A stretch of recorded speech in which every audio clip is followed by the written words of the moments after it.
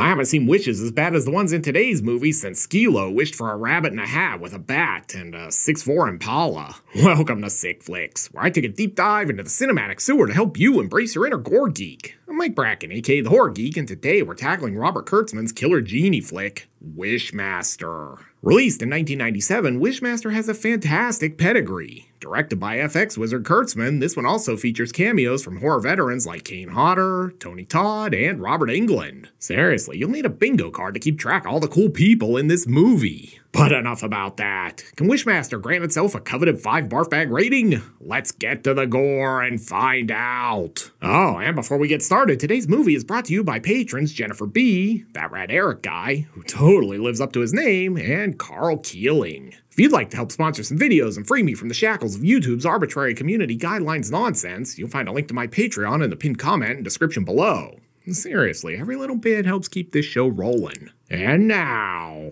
let's get bloody. We fade in on some credits. Live entertainment? Is this a play? Did I buy a stage version of Wishmaster? I thought they filmed this stuff. Whoa, Wes Craven Presents. Glad we could finally get Wes on this show somehow. A Robert Kurtzman film. You probably know Kurtzman better as the K in KNB Effects. Oh, someone grab a fire extinguisher because the credits are on fire. Starring Tammy Lauren. Fun fact, they originally wanted Dina Myers for the role. And Andrew Divoff. Divoff's done a lot of stuff in his career, but he's probably best known for his work as the Djinn in this series of films. Hey, Chris Lemmon, we haven't seen him since Just Before Dawn. He's Jack Lemmon's son. Jesus, Kane Hodder too? What an embarrassment of riches this movie is. Seriously, tons of cameos from horror icons in this one. Who'd win in a fight? Hodder's Jason or the Djinn? Place your bets now. Oh man, Tony Todd too? This movie is spoiling me already. Well damn, it just keeps getting better. Here's Robert Englund.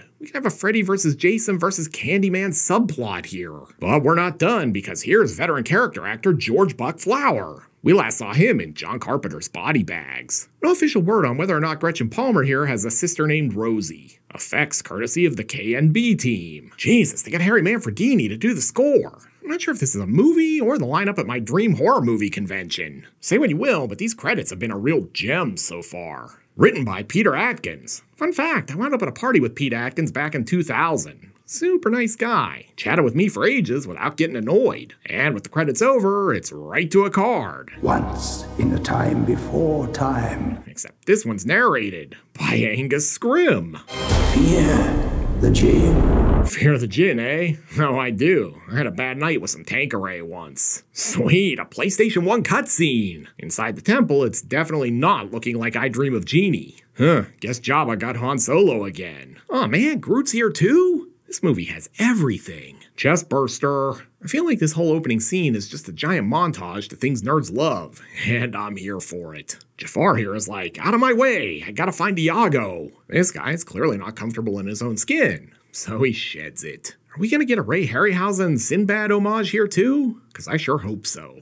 Oh yeah, this guy's definitely got a bone to pick with this other dude. Give me a hell yeah! And this guy looks sorta like Baraka from Mortal Kombat. I feel like this is probably what happens when a genie from Wish.com fulfills your dreams. Anyway, Jafar's had enough. Stop! No more wishes. I beg your majesty, silence. Man, check out Divoff's makeup. Fantastic. It took him 3.5 hours to get it on every day and then another 90 minutes to remove it. Since we're here, I guess we might as well get some exposition. 3 wishes granted to the one who woke him. Lets him open the gateway between the worlds. Guessing that's gonna be important later. Whoa, did my edible just kick in or what? Now Jafar's gonna make him an offer he can't refuse. Look, if you just go away, I'll give you this giant cherry Jolly Rancher.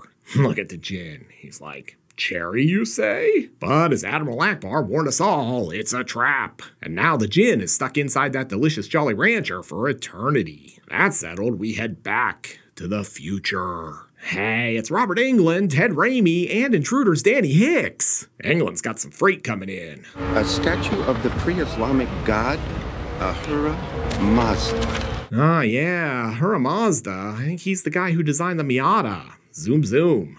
Live look at me getting ready to write this script. Needs more booze. Also, hey, that's Day of the Dead's Joe Pilato. Drinking and operating heavy machinery. I mean, what could go wrong? And so much for Ted Raimi. Diplomatic immunity has just been revoked. You kids even remember the end of Lethal Weapon 2?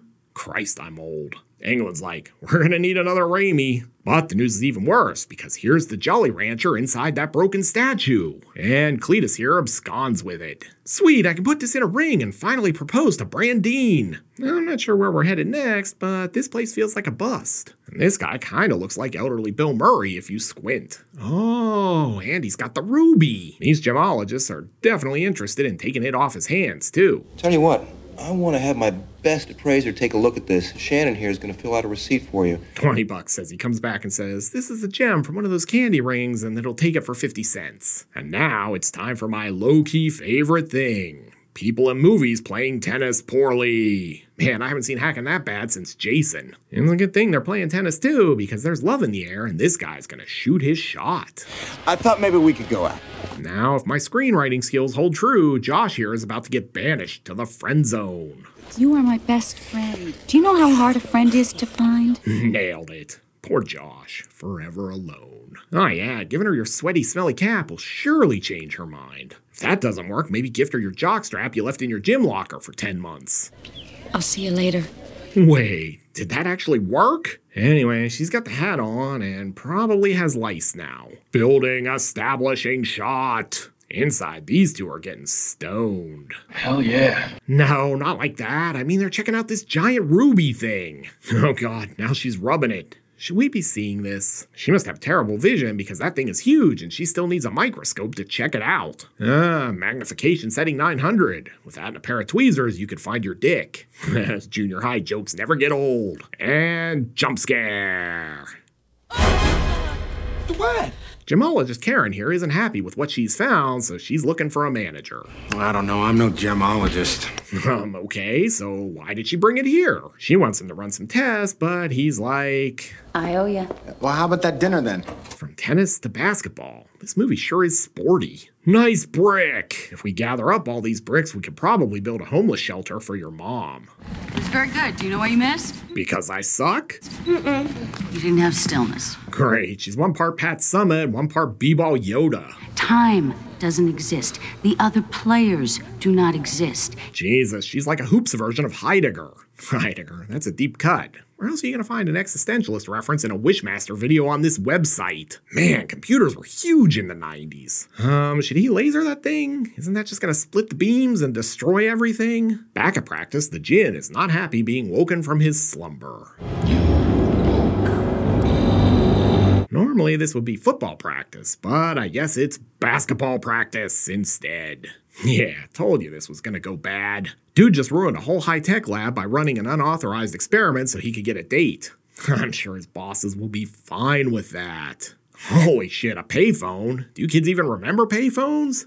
I bet she's just calling to cancel their date. Wait, that's the Djinn? Why does he look like Manborg? Kinda looks like one of the mutants from this island Earth. Tell me where your interocitor is located. This Djinn isn't all bad though. He's gonna ease Josh's pain for him. Oh yeah, Djinn is looking great. You might want to wish for some moisturizer. I mean, there are some strong Uncle Frank vibes here. And here comes Karen. Does this mean I don't have to go on the date? Then it gets worse. He was my best friend.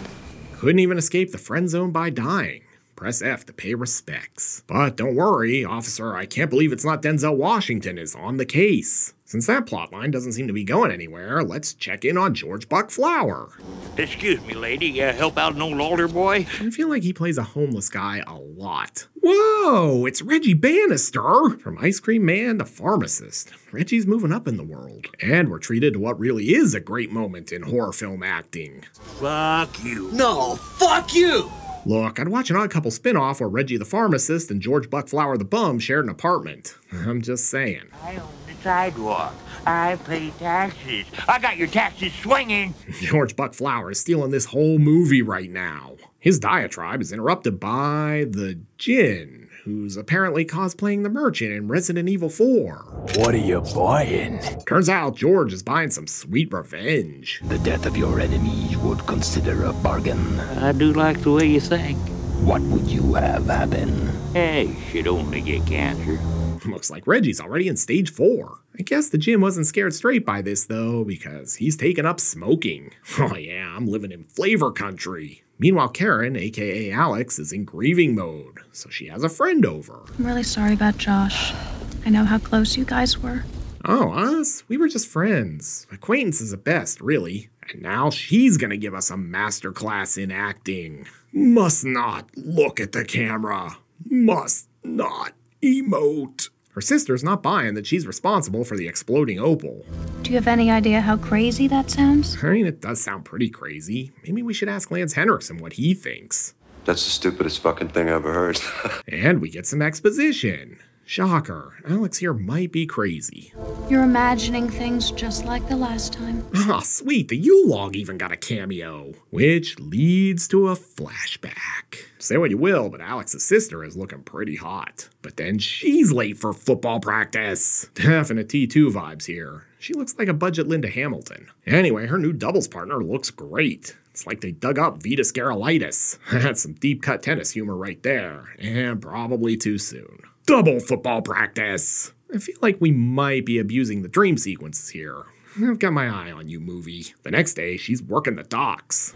I'm looking for a dock worker named Etchison. Fun fact, Etchison is a nod to writer Dennis Etchison. Wishmaster pays homage to a lot of horror writers this way. England is named after Charles Beaumont. There's Doug Clegg and more. Anyway, turns out Etchison is the dude who stole the giant Jolly Rancher earlier. Building establishing shot. Oh, hey, Robert Englund's still in this movie. He's like, I'm your boyfriend now, Alexandra. Yeah, great. They got Carrot Top in this movie. Well, that or Sideshow Bob. Over in the morgue, it appears our Djinn is looking for a new meat suit. How fortunate is it that he finds an Andrew Divoff corpse looking all fresh and lovely? Back at England's place, he's showing Alex around. Man, he must really be raking in those Elm Street royalties. This is a baller pad. Hey, that's the Pazuzu statue from The Exorcist. Alex, of course, has questions. Yes, what exactly is a Wishmaster? Well, it was a concept car. It was going to be the new RX-7, but never went into production. Back at med school, the Djinn is basically Goodwill Hunting his way through doctor college.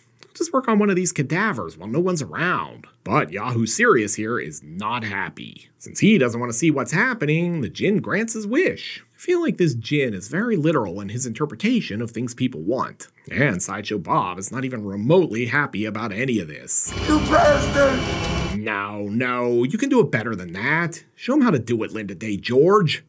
Bastard! Bastard! Oh, sweet, it's an homage to Face Off. Andrew Divoff is like a more chinny version of Robert Davi. Back at England's place, he's shooting a shot for Alex by inviting her to a party, but he's about to get shut down. Well, thank you. I'd like to, but I think I may be busy. Man, this lady banishes everyone to the friend zone. Maybe it was the right call, though, because Professor Derleth here doesn't seem to be a fan. Oh yeah, what an insufferable prick that man is. And if you're keeping score at home, her name is an homage to August Derleth. We had a Finny in here earlier that I forgot to mention, too. Basically, Derleth is a professor of exposition, and she's telling us all the stuff we saw in the prologue. A court sorcerer is said to have imprisoned an evil spirit within it. But of course, Alex isn't buying the whole genie thing. A Djinn. A genie? Forget what our culture is made of the Djinn. Forget Barbara Eden. Whoa, I don't want to forget Barbara Eden. Anyway, while they're gabbing, the Djinn's makeover is still going. Looking slick. Not gonna lie, though. He was cooler looking as a monster. Turns out he's not just here for some retail therapy, he's here to make some deals of his own, and he's got a real humdinger lined up for Ariella. Say, I wish to be beautiful forever. I wish to be beautiful forever. Ah, sweet. She basically wished to be Kim Cattrall and Mannequin. At this point, I've concluded Alex has exactly one facial expression. It's basically constipated. While she's here working on her acting, Divoff's making this dude at the police station go crazy. It's like that time Mekhi Phifer shot up the precinct on Homicide, Life on the Street. Man, I miss Homicide. While they're busy subduing the perp, the Djinn is checking out Alex's business card. Ah, good coloring. And the lettering is something called Cillian Grail. Props to you if you know that reference. The Djinn is transfixed by the card quality, and our perp is breaking free. This effect is a real jaw dropper. Then everyone blasts them. I'm not gonna lie, it's gonna be hard to get the lead out now. Back at her place, it looks like Alex got an advance copy of the new Harry Potter book. The Stone of the Secret Fire. Anyway, the point of all this lazy voiceover exposition is that the Djinn wants to bring back his entire race into the human world, and he needs to charge the stone to do it. Oh, and this part. He must then activate it by finding the human who woke him into this world and granting him 3 wishes. Oh shit, it's Kane Hodder. Hodder and the Djinn are gonna have a battle of wills, and surprisingly, Kane Hodder wins. I want you to leave. Damn it, I really should have thought this through. But then Kane blows it. I have to get inside. Well, now you'd have to go through me. Edibles kicking in again. Man, Divoff is so great in this movie. You can just tell he's having a blast in every scene. I also love that he's basically supernatural Monty Hall. Everything's let's make a deal with this dude. Would you like it to be 100 times as valuable? Naturally, this dullard wishes for $1 million, which he's about to get in a totally unexpected way. You've forgotten to fill in the beneficiary. How silly. It's my son, Nick. We eventually catch back up with Alex and check out that sweet flip phone. That call's only costing her 25 cents a minute. Unless she's Roman, then it's like $1,000. You kids don't even know the struggle of early cell phones. Look at her sister. Thanks for using up all my minutes. And it's about to get worse because now Divoff wants to use it too. Can I borrow your phone? I swear it's local. Apartment establishing shot. Oh yeah, I really like what you've done with the place. There's a real 90s grandma vibe happening. Must not emote. Now she's getting a call from director Robert Kurtzman. Look, Tammy, we need more from this performance. I mean, it's not too late to recast Dina Meyer. Since that's not very interesting, let's see what the Djinn is up to. Oh, he's collecting everyone's souls. This movie is definitely tripping on shrooms or something, judging by this filming. Look, Mr. Kurtzman, I'm emoting. Is this what you wanted? Alex then heads back to Professor Derleth. Stone is charged. It's charged with people's souls, fed with their fear. And the Djinn is after me. I need to know what the hell to do. Derleth's like, are you high, girl? Because you sound higher than Everest right now. And if I've learned anything in life, it's that you should give someone who's talking crazy plenty of alcohol. Beefeater, Cutty Sark, but no J&B. Maybe the Djinn can hook her up. Sounds like the professor is already drunk too. He would have a fine old time, wouldn't he? Alex is like, time to get you to bed, Grandma. You're sloshed. If you guess that the professor is actually the Djinn, give yourself a screenwriter's credit. Not gonna lie, Divoff looks more like a guy who tried to sell you a high-mileage Mercedes than a genie with cosmic powers. And it looks like they got a little overzealous with the exfoliating at the day spa. But don't worry, because now it's time for another great moment in horror film acting. She didn't wish to be dead, you lying sack of shit! I showed her my true face. Her reaction wasn't very flattering.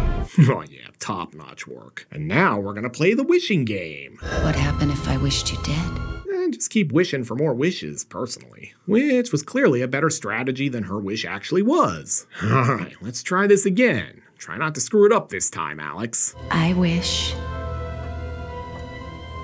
to know what you are.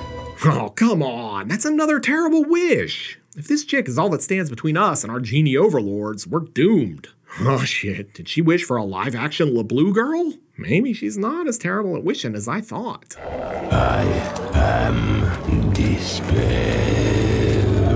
Divoff channeling his inner pinhead here, and man, I am all for it. I feel like they shot this inside a lava lamp. And we've got a slimy rubber puppet. Great, this chick is just wasting wishes at this point. I wish I was in my apartment. Here's me responding to all those guys calling me about my car's extended warranty. Fuck you! Oh yeah, she's totally off to see a manager now. You guys are in trouble. Wow, she drives a Saturn. That takes me back. The car for people who thought a Camry was too fancy. Anyway, the Djinn's Lenny Kravitz needs as much work as my JR. Going my way. She eventually arrives at the party, but Tony Todd's like, hey, after you make his 3 wishes, can I get you to say Candyman into a mirror 5 times? Alex heads in, and the Djinn basically turns Tony Todd into a half-assed Harry Houdini. Dude's knocked off Jason and Candyman so far. Will he get Freddy too? Inside, it looks like Sis is busted.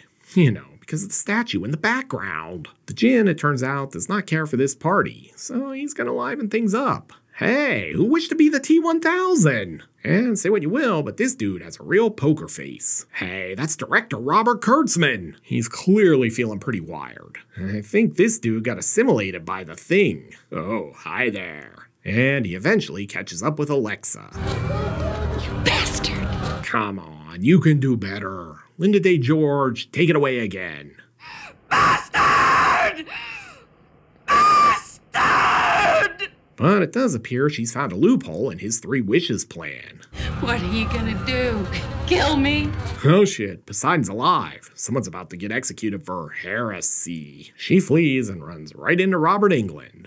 I will say, it's pretty wild when running into Freddy Krueger is the less dangerous option. He's given her the international sign for gimme the Heimlich, but she's too oblivious to even realize it. I had a really wicked cold once and coughed up something that looked exactly like this. I mean, I haven't seen that kind of gut-ralphing since the Gates of Hell, honestly.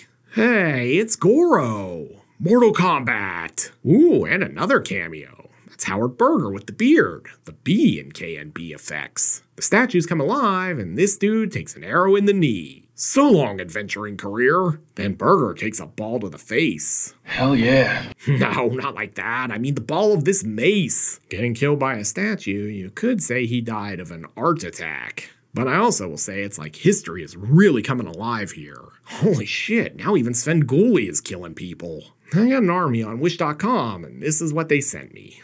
And to add insult to injury, the Djinn has put Alex's sister into a storyboard from Aha's Take On Me video. Oh Christ, the walls are melting. Worst trip ever. But just as things look their bleakest, she makes one last wish. I wish Mickey Torelli hadn't been drinking on the job 2 days ago.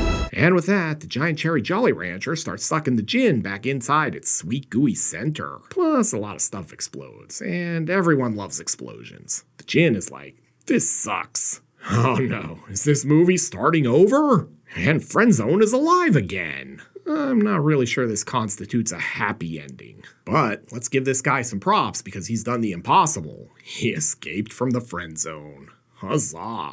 And deep in the statue, the Djinn is still alive. So, what have we learned from Wishmaster? Well, for starters, that Andrew Divoff should absolutely be a bigger star. He kills it in this role, literally. Beyond that, Wishmaster is a lot of fun and a throwback to an era when the studio still made modestly budgeted horror movies that were kinda silly and fun. But enough about that. Can the Djinn wish his way to a 5 barf bag rating? Let's go to the gore card! In terms of gross anatomy, Wishmaster delivers. With the KMB team involved, you know this one isn't gonna skimp on the effects. As such, we're treated to peeled off faces, phlegm monsters, people mutated into monsters, plenty of tentacles, and more. The gore isn't the disturbing, hyper-realistic kind. It's played mostly for laughs and screams and actually turning your stomach. But there's enough here to give Wishmaster a very respectable 3 barf bag rating. This one's a sick and fun little flick. Looking for another movie from the 90s filled with carnage, great practical effects, and a horror film icon? Then be sure to check out my review of Mosquito. You'll find a link here on the screen. I'll meet you over there. Until next time, I'm Mike Bracken, aka the Horror Geek, bringing you all the splatter that matters.